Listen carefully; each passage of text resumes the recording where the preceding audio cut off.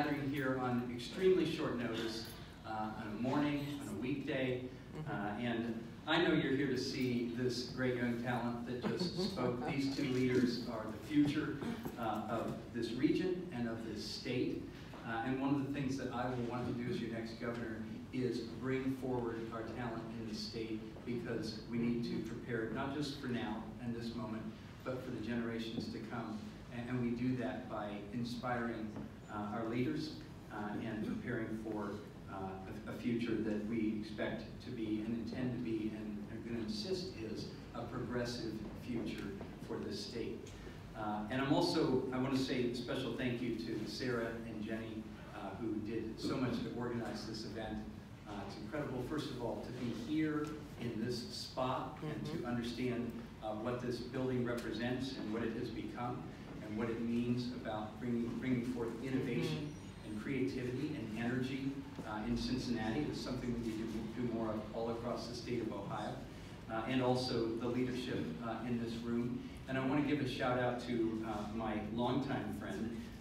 We don't say old friend, do we, Steve? Steve Driehaus, who is supporting me and was your congressman and most recently served our country over in Africa till they finally figured out who he was, and he figured out who he was, and he's now come home. I look forward to see what Steve has to do next, and he's a fountain of advice to me.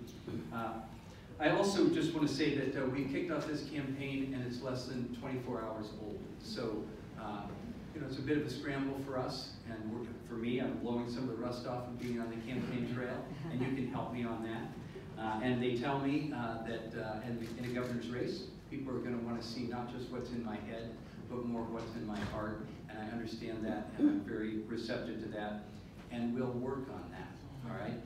But I also want to say a special word about a special person in this room who many of you know, the interim campaign manager for the campaign, getting us started. He hasn't made a commitment for the long run just yet, is Luke Blocher, who many of you know.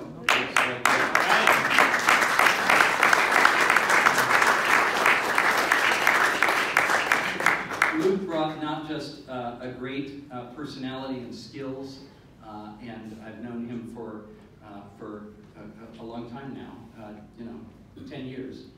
He ran my campaign in 2008, and that was a great campaign. It was a joyous campaign, and we want to have a joyous campaign again. You'll remember that year, many of you.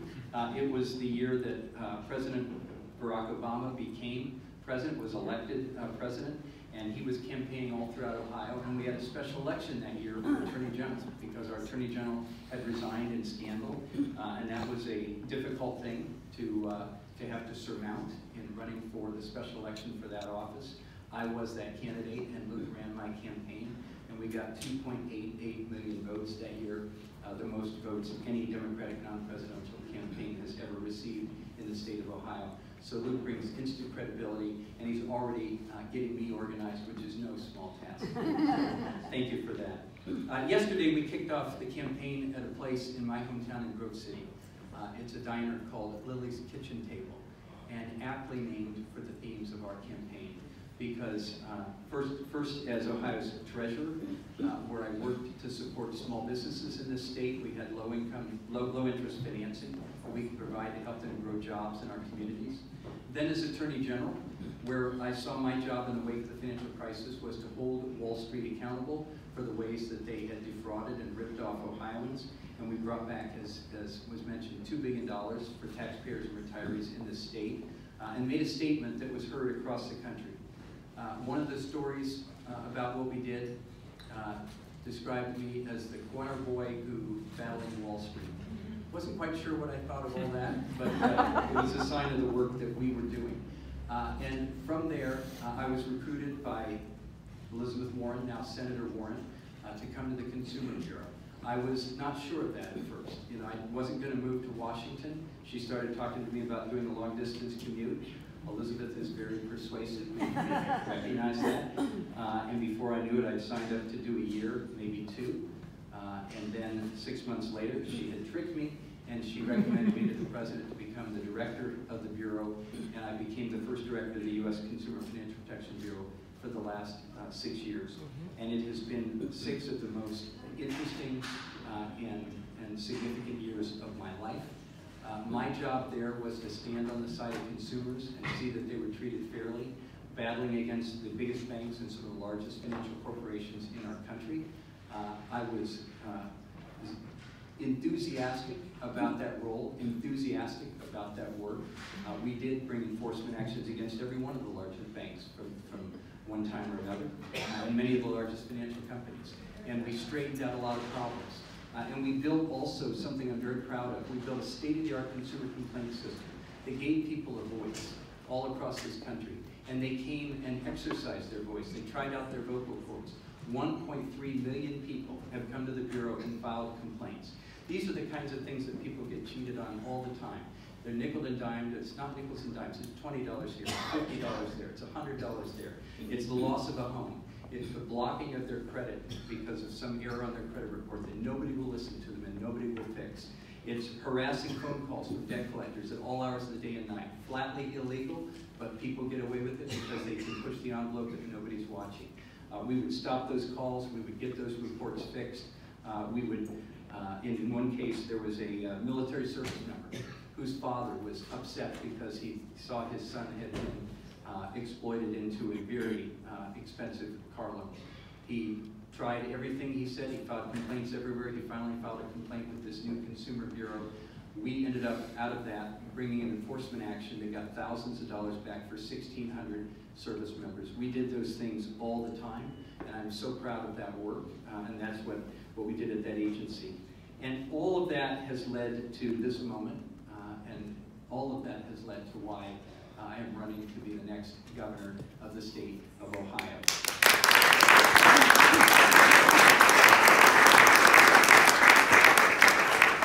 So I'll just say, what is it I think people should be looking for in a governor? What are they looking for in a governor? I think there's the right vision and the focus on the right issues, and I think it's showing a track record of an ability to get results. In my case, my vision grows out of my work for the last 15 years in Ohio at the local and state levels, and also more recently at the federal level. It is the kitchen table issues that keep people up at night. It's the cost of health care and the cost of college. It is looking for that better paying job, and it is finding a way to be able to save for retirement. And let me tell you what I've seen around the country. There are there are millions of them, and there are many of them in Ohio, working people who struggle. They struggle to pay the bills. They deal with anxiety and uncertainty all the time. Many people are not full-time salaried workers with a guaranteed health care and a guaranteed pension, but they are intermittent workers, they are seasonal workers, they are contract workers, they are temporary workers. They are people who start one week and don't know whether they're going to get 20 hours or 30 hours, and therefore they have to adjust accordingly. We worked with and listened to and came to understand those people all across the country and worked to empower them. Those are the people I want to work for as their next governor of the state of Ohio, and that will be my focus. My focus will be on the economic insecurity and the boundaries that people feel themselves and for their families, and how do they struggle to fashion a better future. And I have a track record of getting results on those issues.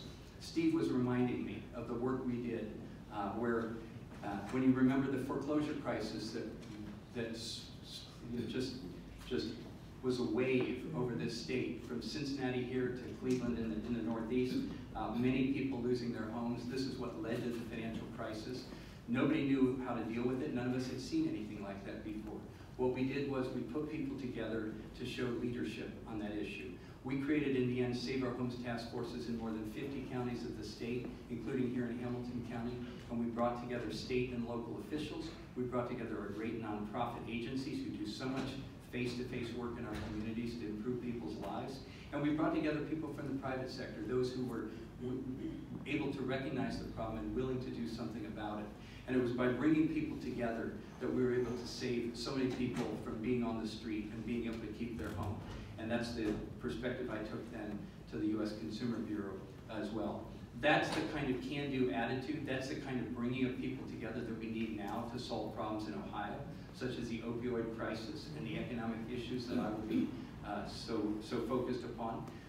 And I want to say that right now what we see, especially coming out of Washington, D.C., is so much sowing of division, so much creating of conflict, so much pitting people against one another and scapegoating people, as though that's some sort of a way forward to address the issues that matter in our society. I reject that. I spoke yesterday about the Ohio way, which is my way, which is to bring people together to solve problems. And in particular, in this state, I will say what I have seen is a state legislature that has been waging a war on local government for years. Taking the money and making it harder for people to do the face-to-face work that actually addresses problems in our communities, giving it back in tax cuts that are skewed to the wealthy and do not improve and move things forward in Ohio. It does not deliver the economic growth that was supposed to follow from the trickle-down economic philosophy that the state legislature has followed for years. And we are going to work to stop that, and I will put a stop to the war on local governments, and we will bring change. And the way we will do it again is by bringing people together, and we will start now, and we will start in the political realm of the campaign over the course of this year, and then that's the philosophy I'll take to the governor's office. And you can take that to the bank.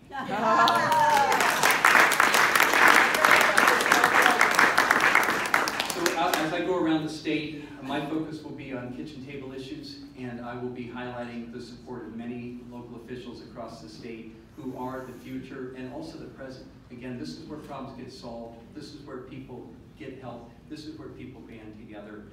And that's the way we do things and should do things in Ohio. Thank you so much for being here today. I look forward to getting around, shaking hands, saying hello, and we will be back many times. But thank you for helping us kick things off. All right.